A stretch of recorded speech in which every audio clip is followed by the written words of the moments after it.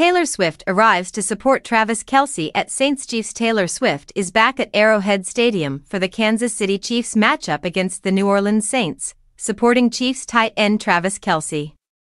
Swift arrived wearing a plaid outfit with tall black boots ahead of Monday Night Football. The pop star attended each of Kansas City's home matchups this season against the Baltimore Ravens and Cincinnati Bengals.